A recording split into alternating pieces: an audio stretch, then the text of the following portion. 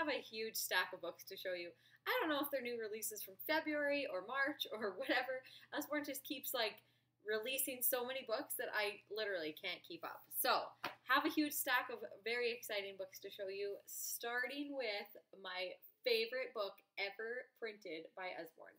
It used to actually come in this slipcase, and they just reprinted it. It's much cheaper now. It's still the same gorgeous book, $17.95, and I'm telling you, this is the best book I've ever read from Usborne. So, A is for Alpaca. It was a bad day for the animals at Alphabet Zoo, and it began when the alpacas ate all the apples. And the illustrations are so fun. You can talk about all the little things that start with the letter A in the picture.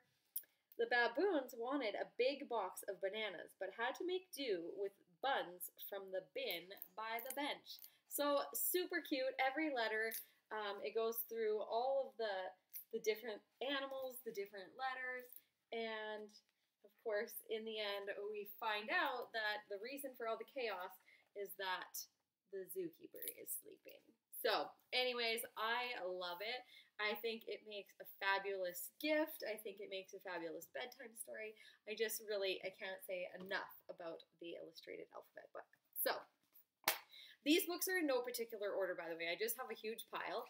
We got 4 new little mini activity books. These are doodling books. So this one is dinosaurs. So you can just add to the pictures, add to the scenes. It has some really creative things for you to do.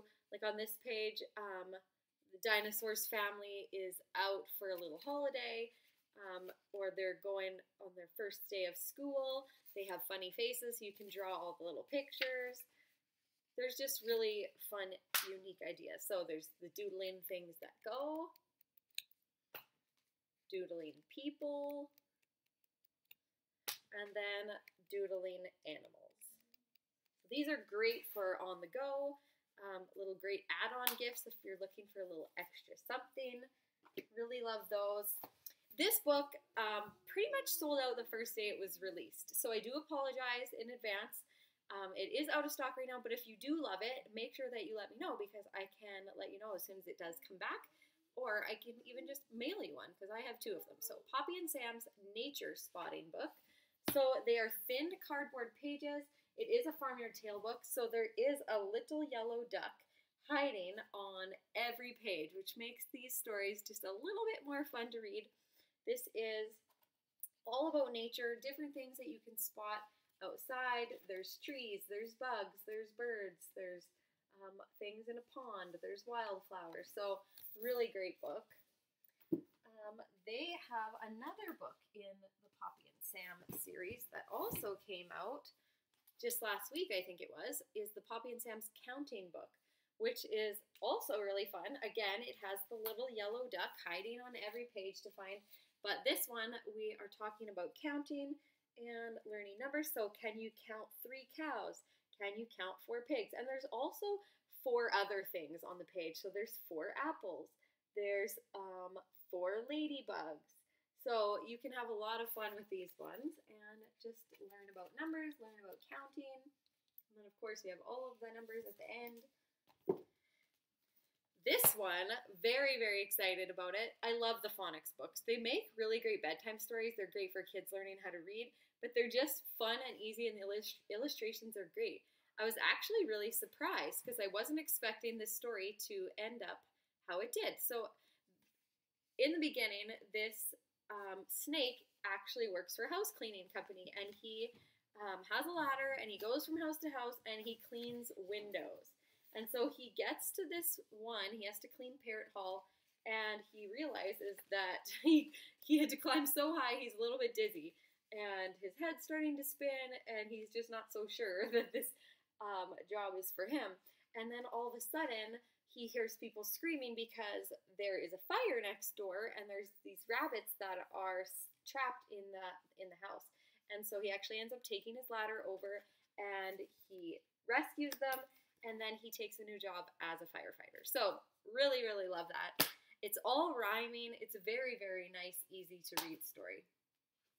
We also got this Little Red Hen book. I love the story of the Little Red Hen. I think it sends a very, very good message about not being lazy, being helpful, being not just handed things in life, I guess. It's small, it's about the size of my hand. And of course, it's all about Little Red Hen, who has all of these friends, a duck, a rat, a cat, and she decides one day that she's going to plant some wheat. She's gonna, I don't know if she decides in the beginning she wants to make bread. I don't know. Anyway, she plants wheat. She keeps asking her friends to help her with all the different things like planting and cutting and taking things to the market and getting the wheat ground into flour and all those things, making the bread itself. And every time she asks her friends for help, they just keep saying no until the very end.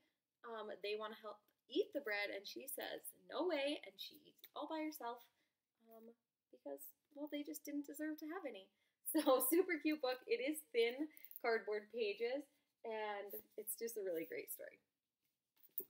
Then we have a couple new sound books. This is the dinosaur sounds. On every page, there are a couple different sound panels that you can push the button. Oh, here's the sensor. Where is it?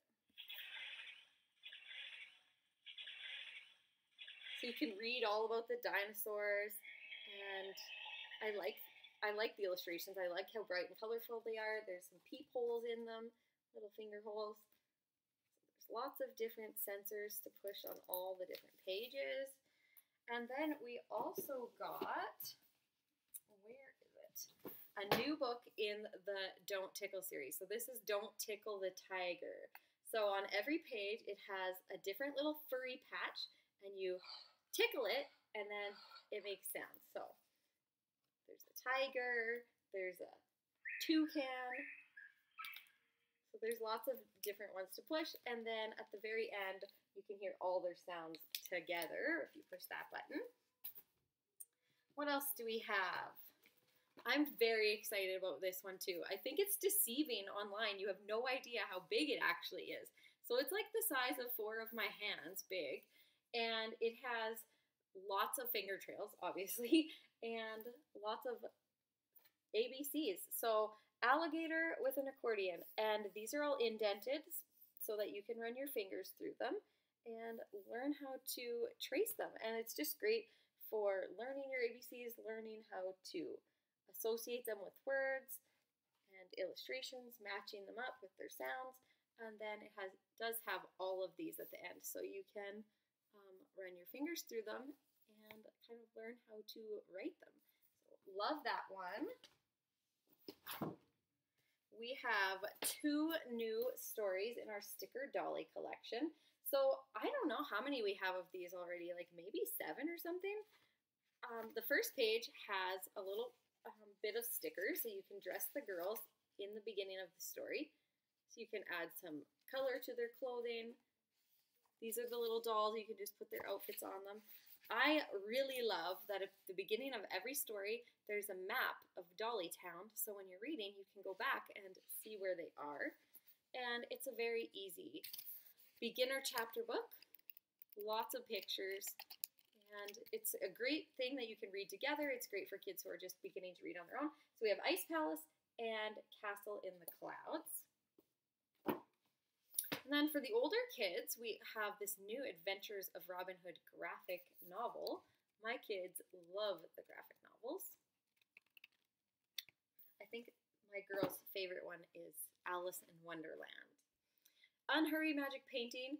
So this is really great for just slowing down, taking time to relax, decompress a little bit, give your mind a break. So you just take the paintbrush, dip it in water, and all of the color is built into the pages already, so you just have to add the water, and then all of the pictures kind of come to life. So these are great for all ages. Babies can use them, toddlers can, well, not babies, you know what I mean, but as soon as they can actually hold a paintbrush and not poke themselves in the eye, they can enjoy it.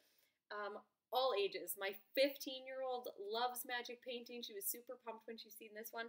And I also give them and sell them to lots of senior centers.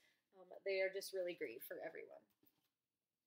We have a new sticker book in the Sticker Dolly Dressing series. This is Dancing Fairies.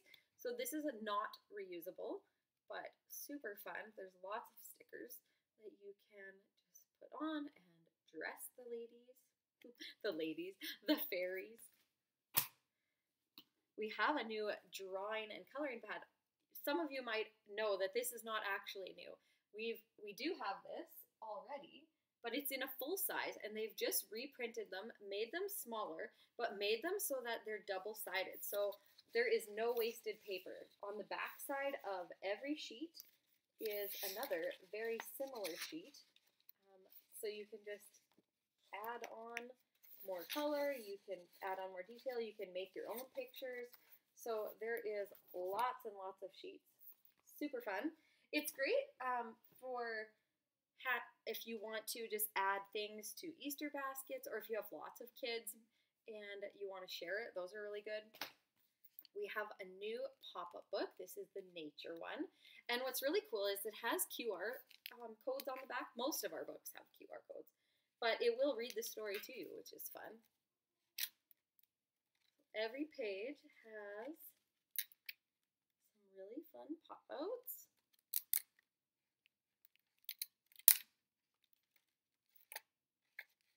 I think the illustrations are so beautiful.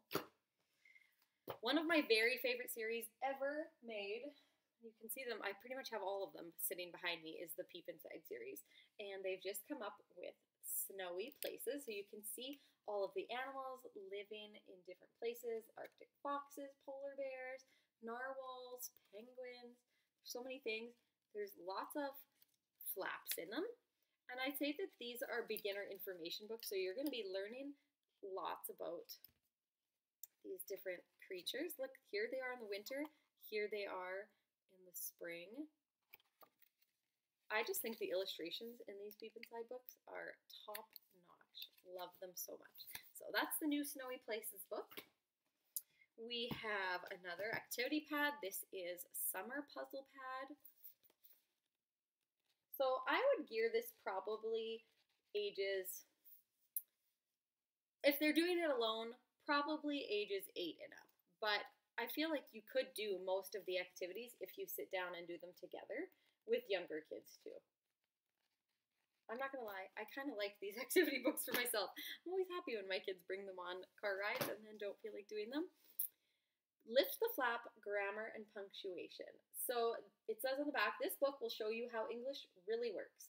Take language apart with the great grammar machine, find out what each part does, and then put it back together again using the silly sentence maker. So it is a really great breakdown of grammar and punctuation. You talk about nouns and adjectives and verbs and adverbs and prepositions and determiners, and just talks about sentences and clauses and conjunctions. And it really is great for homeschooling. It is great for helping with homework. It's just a really great resource to have on hand. And I love the silly sentence maker. Your kids can have fun just choosing one word out of each box and then creating fun different sentences. And these two kind of snuck into my pile. These are not new. This is just recently back in stock and I love it. So I just had reordered it to have on hand. This is my son's favorite sticker book. I'm sure he's done it probably 6 or 7 times. Every page has a different dinosaur on it. And you can see that it has mostly just like the skeletal bones and stuff like that. And then you add the stickers over top to build the dinosaur. It is his very favorite one. It's so fun. And then this one was actually a customer special this month. And it's the paper dragons to fold and fly. So on every page, well, not on every page, but at the beginning, it shows you how to fold all the different planes. And then every paper is color-coded at the top. So you can see that this one is a blue one, so you'll follow the blue instructions. And you get it, like that's the purple one. So each one has different ones that associate with the lines on the pages to fold these different paper dragons. So super fun. We have lots of different fold and fly books. I don't know what's available right now, but there is lots to choose from normally. So there you go. Those are all of the new releases that I have next to me. As I said, Usborne just keeps sending more and more out. So I can't really keep track of what I've shown already and what I haven't, but there you go. I hope that you love them, and if you ever have any questions about them, feel free to reach out and ask me. Have a great day, everyone.